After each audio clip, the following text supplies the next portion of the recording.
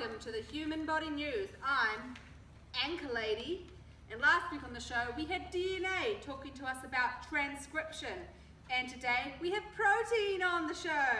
There are 3 parts to this protein, and first up we're going to be talking with polypeptide chain number 1. Hi Anchor Lady, thanks for having protein on your show today. Oh, no worries, Polypeptide. It's great to have you here. I've got a question for you. Oh, as long as you're not talking about my girlfriend, eh? She's so hot she could cause me to denature. Oh, no worries, Polly One. We stick strictly to science on this show. No gossip here. Cut that bit out about the girlfriend. So, how are you important to the functioning of this protein? Well, all the polypeptides are important because together we make up the overall shape of the protein, and this helps the protein to carry out its function. For example, all the polypeptides here today, together we make up the insulin receptor protein. Wow, that sounds like you have an important job. Yes, it is very important for keeping blood glucose levels within a homeostatic range. Can we invite the other polypeptides from your protein out? And can you show us how you make your shape? Sounds good to me.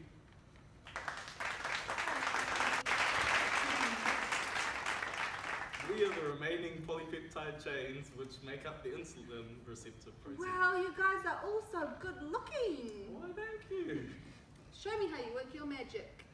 Well, Anchor Lady, each polypeptide can make 1 of 2 shapes, an alpha helix or a beta sheet.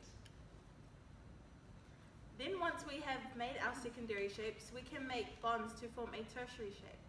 For example, I might make a hydrogen bond with polypeptide 2, as well as an ionic bond. Then I may have a hydrophobic collapse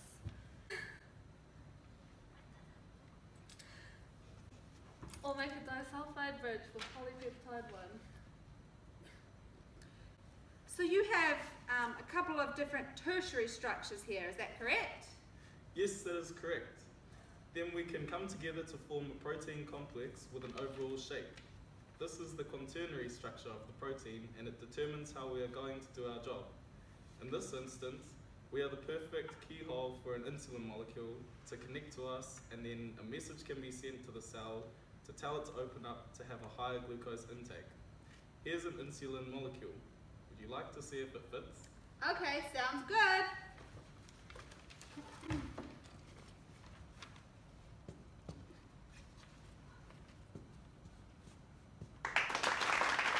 Oh wow, it really is like a lock and key. You guys are meant for each other. But what happens if Poly 1 breaks his leg, or if Poly 3 breaks her arm? Well, that would be catastrophic. We wouldn't be able to do our job properly, and therefore homeostasis wouldn't be able to be maintained in the human body.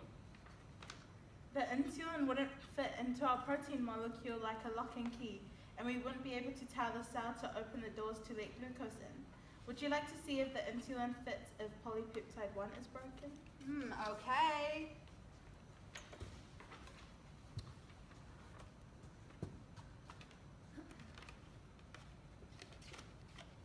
Oh no, the insulin can't fit anywhere. How is it going to share its signal with the cell?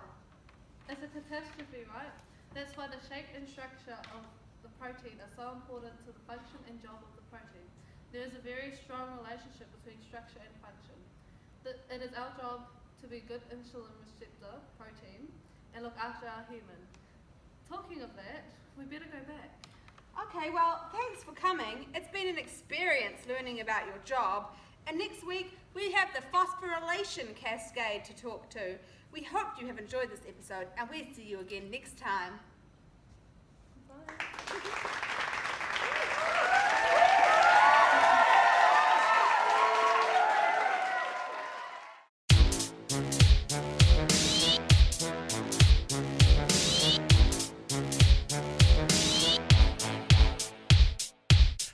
proteins made of amino acids. They're proteins made of amino acids. It's proteins made of amino acids. It's just like it's proteins made of amino acids. Proteins made of amino acids. They're proteins made of amino acids. It's just like it's proteins. My bros have seen it. They say it builds muscle. I say yeah, I mean it's a macromolecule we can use and that we can make lots of useful little enzyme tools that can do things like break other molecules, put them back together, grab another protein and pull it like a lever. That's how muscles flex when lots of proteins pull, but proteins need energy. They do not work alone.